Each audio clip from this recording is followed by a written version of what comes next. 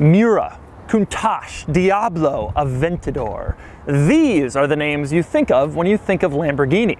Today, I'm not bringing you any of those. Instead, I'm bringing you this, a 1973 Lamborghini Espada. Yes, the Lamborghini Espada. In the world of V12 Lamborghinis, this is the one you forgot about. Actually, it's the one you never knew existed in the first place, but over the next few minutes, you're going to learn everything you need to know about one of the strangest Lamborghinis ever made. Before we go any further, I should mention that I'm driving this Espada in Dubai, in the United Arab Emirates, courtesy of Tamini Classics, which is an exotic car dealer here with an amazing inventory and some wonderful people. Now, the inventory is so amazing that it was incredibly hard to choose what car to film. I spent hours trying to decide, and I passed up some true classics so I could bring you the tale of one of the strangest Lamborghinis in the world. So let's discuss it. The Espada was made from 1968 to 1978, came out just 2 years after the Miura. But while the Miura was getting all the glamour as the V12 sports car, the Espada also had a V12, except it had 4 seats and the engine was in the front. Think of this as the Ferrari FF, while the Miura was more like the Aventador or the 488. Lamborghini made about 1,200 Espadas over the time period that it was built, and this one had all of 321 horsepower when it was new 44 years ago. So today I'm going to show you around the Espada, and I'm going to show you all of the unusual quirks and weird features of a very unusual, quirky, and weird car. Then I'm going to get behind the wheel and I'm going to take the weirdest Lamborghini out for a drive, and then I'm going to give it a Doug score. And for more of my thoughts on the Espada experience, go to autotrader.com/oversteer by clicking the link below. Now, I'm going to start back here with my favorite part about the Espada, and that is the fact that this isn't just a Lamborghini, it's also a hatchback. Yes, that's right. The rear glass opens up. This car doesn't have a trunk. It really is a hatchback. To open it, you pull a little lever inside next to the driver's seat, a little bit behind it, and then it pops open and you can open it right up. The rear glass is really heavy, but it stands in place without a prop if your Espada is well maintained and the struts are working. Now, interestingly, the fact that this car is a hatchback isn't the most interesting thing about the rear of this car. No, there are two far more interesting things to me, one of which is that there is additional glass down here. In other words, there's a steeply raked glass that you can lift up in the back of the car, and then there's another basically vertical glass below it. Does that remind you of anything? How about the Toyota Prius? You thought the Toyota Prius pioneered that? Maybe the Pontiac Aztek? No. It was in the Lamborghini Espada first. Your visibility is bisected by this giant thing here, and you look out the mirror and you see this glass and the secondary glass. Now, this glass down here doesn't actually open, unlike in the Prius where the entire thing lifts up. It's fixed in place. The other interesting thing about the rear of this car, that would be the fact that it has a cargo cover. Folks, this is a Lamborghini with 4 seats, a hatchback, and a cargo cover. If you needed any other proof that the 70s were weird, here it is. Now, the interesting thing about the cargo cover in this car is not only does it retract like a cargo cover in, I don't know, a Volkswagen Golf, but it buttons into place. If you want to close it, you just pull it and then you just button it, and then it's stuck there and it won't move, and no one can see what you're transporting in your Espada. Next up, before I move inside, there are a couple of other interesting quirks on the outside of this car, starting with the name. Now, Lamborghini is always naming its cars after bulls and bullfighting terms, and this one is no different. Espada is Spanish for sword, as in the sword the matador would use during a bullfight. That's not all that interesting. Usually I don't care that much about car names, but check this out. Look at that badge on the rear fender back there. You'll notice it says Espada, and it's also a sword. It's kind of cool. I really like how that looks, and now you know why it's like that. Another interesting exterior quirk, this car has 2 fuel doors, 2 gas caps on the outside of the car. Except, where are they? I'll give you a minute to look around, see if you can figure it out.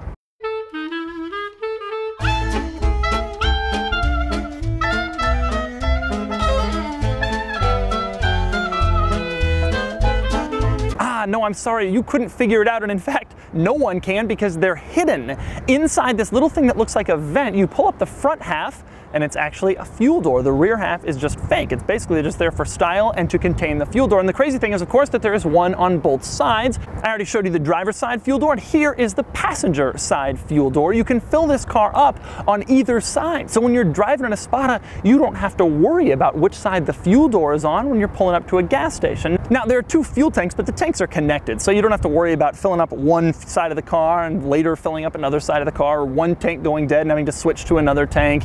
It's actually not that difficult. Next up, a few quirks in the front. Now the hood and the engine, they're not all that quirky. The hood is front hinged. When you open it up, you get to see the gorgeous Lamborghini engine. There's nothing especially weird about it, but I'll give you a second to gawk at the best Italy had to offer in the 1970s, or at least one of the best. Also interesting up front is this antenna, not hidden or placed to the side, but mounted right in the middle of the car's roof, sort of screwing up the car's lines. Imagine if they did that with the Aventador. But remember, radio reception was important as this was the touring Lamborghini, and for more proof of that, we go back to the cargo area. Something else interesting in the trunk besides just the cargo cover, how about the fact that when you lift up the trunk mat, there's a spare tire, not just your typical crappy Italian car spare tire, but rather a full-size spare tire with an actual wheel. So each car was delivered with 5 tires and 5 wheels. When you really think about it, that makes sense. This is the 4-seater Lamborghini, the touring car with the big trunk, the hatchback and the cargo cover. This is the car you were supposed to take on long trips. And when you were on one of those trips, if it got interrupted with a flat tire, you weren't going to stop and wait for some weird Italian car service to come. You were going to just change the tire and continue along your way. Now, for proof that this was the touring car Lamborghini designed for long trips, all you have to do is get inside the interior, where you will find some impressive luxury features and some rather odd ones, starting with the passenger side footwell, where there is a movable footrest. I don't think I've ever seen this in any car, Bentley, Rolls-Royce, but here it is in a Lamborghini. You pop it down and then you can rest your feet there if you're on a road trip and they need a rest. Interestingly, despite this car's luxury car status, it only had a little bit of wood in the interior. This is a surprise since wood was a big luxury car touch in the 1970s, but in this car there's a little bit of wood on the gear lever, which is a common spot for it, more wood on the steering wheel, also common. And then there was a little bit of wood on the door panel. It had no purpose. There was no cargo area behind it. It was just some wood they stuck there, and that's basically all the wood in the entire cabin. I don't know why they felt they had to put it there. I don't know why they chose that spot or that shape, but there's some wood there. Now you see right above the wood, there's a little cutout. Even though this car has power windows, that little cutout there is for manually rolling down the windows if the power windows fail. Apparently there was a tool that came with this car's toolkit. You stick it in there and then you can crank the windows. I find this kind of hilarious. Lamborghini knew their electronics in the 70s were so questionable that they included a fail-safe for when the window switches failed. You can just roll down your window. Also interesting in the door panel, which by the way is covered in leather and chrome like the luxury car that this is the door handle itself. It's not a traditional door handle. Instead, it's this leather and chrome wrapped little piece on the armrest. You pull it up and then the door opens and you can get out. Now, a couple of other interesting items that made it very clear you were driving in a serious luxury car. How about the fact that the steering wheel in this car tilts? Now, I'm saying that like I'm incredulous because I am. If you've ever driven in any 70s Italian car, you know that the driving position is always tremendously compromised. The steering wheel doesn't move anywhere, and if you're tall, you're just kind of screwed. But in this car, the steering wheel tilts. But the interesting thing about this is Lamborghini didn't really know how to make a tilt steering wheel, so they made it in the simplest and most bizarre way possible. You know how to tilt the steering wheel in a Lamborghini Espada? You just yank it really, really hard, and then it tilts down. You want it to go up? Yank it really, really hard, and then it goes up. But apparently it locks into place, but then if you yank it, it moves again. I don't know, I don't have a lot of confidence in this thing, but it works, and apparently it's how you're supposed to do it. Another unusual and amazing luxury feature, you've heard of front floor mats, of course, and rear floor mats, but this car has a side floor mat. Lamborghini wanted to conceal the unfinished nature of the floor, so they actually have a side floor mat that velcros into place next to the seats in addition to the front and rear floor mats. I've never seen this before in any other car, but it is a nice little luxury touch. And of course, this car's grand touring capabilities would be nothing if there weren't back seats. So you could take the whole family on a grand tour. So of course there are, and this will surprise you, the back seats are actually pretty easy to get into and pretty roomy. I've already moved the front seat forward. Watch this. Did you ever think it would be this easy to get into the back of a Lamborghini? Did you ever think there would be a back of a Lamborghini to get into? But I'm here, and if I put the seat back, well, it's a little tight in the sense that it won't actually clip into place, but nonetheless, it wasn't designed for someone who's 6'3". I can get back here. It's pretty impressive. Now, climb into the back of the Espada and you'll find a couple of other cool luxury features back here. For example, how about the fact that there's an ashtray for the rear passengers? Yes, there's an ashtray for the front passengers and an ashtray for the rear passengers, and there's a cigarette lighter for both front and rear. Now, as I mentioned, this back seat wasn't really designed for adults, so one wonders if Lamborghini placed the ashtray and cigarette lighter back here for the kids you would be driving around. That wouldn't have been completely out of the realm in Italy in the 70s. Start 'em smoking young. A couple of other interesting luxury items in the back of the Espada. Number one are the rear quarter windows. They open, but they don't roll down and they don't open with a little clip in the corner of the window like in a minivan. Instead, they open with this weird handle thing. You sort of lift it and push, and then the window is open. This is a very odd design, but if you're stuck in the back of an Espada, you need a little airflow. I guess that's better than nothing. Also worth noting, that little handle, well, of course, that's leather wrapped. This is the beautiful luxury Lambo. And speaking of leather, take a look at these rear seats. These are the back seats in this car, which probably won't get used all that often, and yet look how beautifully leather stuffed they are. They even have this odd leather pattern on them, which, by the way, continues back up front. Another nice luxury touch in the back seat, there is a light specifically for the rear passengers. Unfortunately, in this particular Espada, that light isn't working, which is no surprise. I strongly suspect the parts to replace the rear seat light for a 1973 Lamborghini Espada haven't been available since, I don't know, probably about 1976. But this car wasn't all beautiful, well-appointed, leather-lined luxury for grand touring. At the end of the day, this car is a Lamborghini from the 70s, so it's also filled with some weird crap, starting with the control layout. Look at this thing. It's like a Honda S2000. It's tremendously driver-focused. Everything is tilted selfishly towards the driver, including the radio, which is mounted on the left side of the steering wheel. So the passenger has absolutely no access to the radio, the volume, anything that happens with the music. Now, in this giant wall of driver-focused gauges and switches, it's pretty much everything you'd expect. The oil pressure, the engine temperature, the tachometer, speedometer, the battery volts, fuel gauge. There's a little area where all the warning lights are, and then there's a couple of switches for the wipers, for the headlights, but there are a couple of unique and unusual things in here. For example, there's a light that allows you to turn off the instrument panel lights.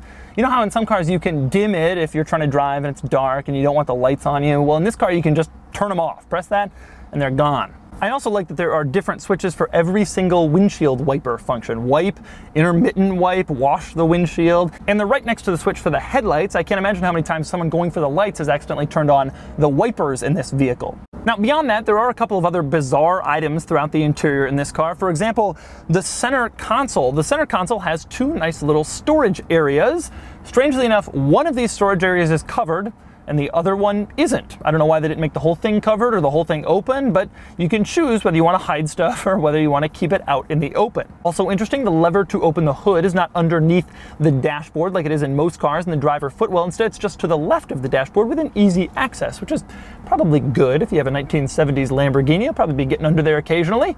Other interesting quirks in this car, maybe one of the strangest quirks in a car designed for luxury and easy rear seat access, is the fact that simply accessing the rear seat by folding the front seat is rather difficult. You don't just fold the front seat with a little latch on the side of the seat that's easy to reach. Instead, for some reason, they put the latch on the opposite side of the seat, meaning that you have to reach all the way across the seat in order to fold the seat down, which is very odd. Oddly, they did this on both sides. They should just switch the position of the seats in this car. Fortunately, there is a benefit to the way the seats go down, and that's the fact that they go down all the way. You can basically fold them flat. So theoretically, you could have someone driving this car and someone else in the back on the passenger side with their feet out over the folded down passenger seat. And then we must talk about the seat belts. Now, a lot of cars from this era just had lap belts. Some cars from a little bit earlier than this car had no seat belts at all. This car had shoulder belts and lap belts. It was pretty impressive, but you had to put them together. You took the shoulder belt, you put it into the lap belt, you married them together, and then you moved them across your waist and put them in the buckle. In other words, buckling your seatbelt in this car was ultimately a two-step process. You couldn't just get in and throw on the buckle. And how about the reminder to fasten your seatbelts? Instead of a little light in the gauge cluster, it was this warning that angrily blinked at you until you buckled up.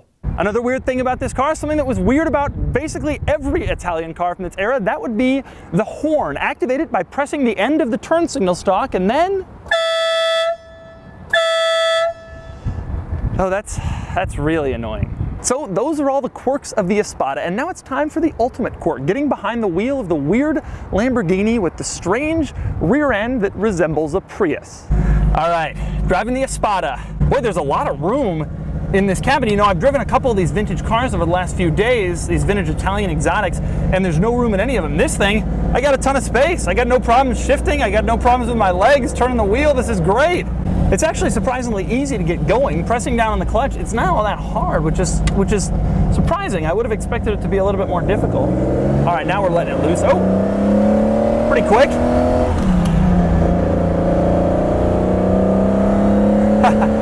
Wow, it has that nice Lamborghini sound. I can just imagine grand touring through Europe in this thing back in the day, and you're on an on-ramp, you've just stopped for fuel with your family in tow, and then you just floor it and you get that noise. That would be something special. Sitting at this stoplight, this one must be in pretty nice mechanical shape. Sitting at this stoplight, there's no rumbling at all. I'm really surprised by that. Italian cars from this era are always a little bit rumbly at stoplights, always a little bit annoying, but this car feels like the luxury car that it is in that respect. It's quite impressive. I don't feel any shakes or rattles or anything.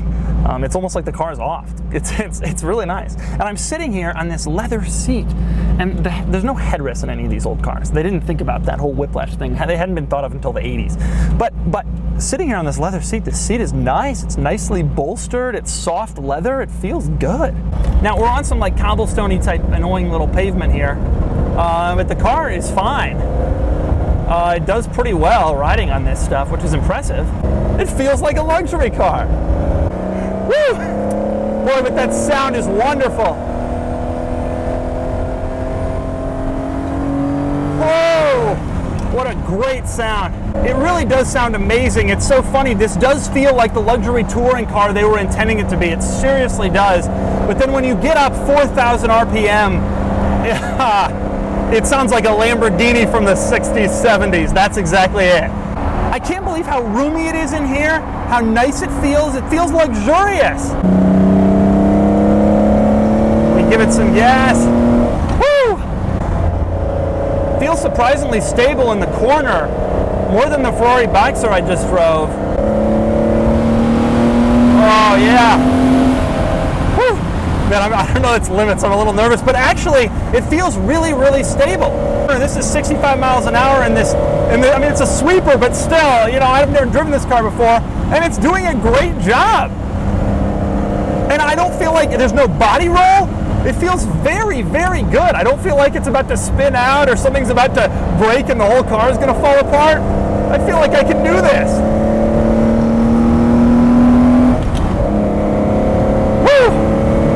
I can't believe just driving at 60 here on a highway. Now all the roads in Dubai are very nice. There's not much weather to screw them up, but driving at 60 here on the highway feels like a cruiser. I mean, I feel like I could get in this thing and just kill miles in this car, just hundreds and hundreds of miles, all while getting 7.5 miles per gallon. I wouldn't say this car is agile in the corners. It's a pretty large vehicle. I don't know the length, but I'll look it up. And so it doesn't feel agile. It feels relatively heavy. The steering is heavy. However, it feels very stable. I've always kind of wondered who bought the Espada. You know, what kind of crazy person was buying one of those? But I can understand now. I mean, it's still a weird car, and it's still a weird Lamborghini and all that. But I can imagine being, you know, in the 70s, and you want a Lamborghini that doesn't draw the attention like the DeMuro, but you still want something cool that sounds amazing. This car is certainly that. It's very special. So that's the 1973 Lamborghini Espada. It's not exactly what you think of when you think of Lamborghini, and that has kept values down. While Miuras are now selling for $1 million, this would struggle to bring a quarter of that. And yet, this is the last word in Lamborghini exclusivity. Everyone has a Miura. Go to a car show and they're wall-to-wall Miuras, and everybody thinks the Miura is cool, but this is much rarer, and nobody knows what this is. Nobody's ever seen one of these things. It's so unusual and so bizarre. Plus, all those Miura people, yeah, they can't drive around with their spouse and their kids and their pets.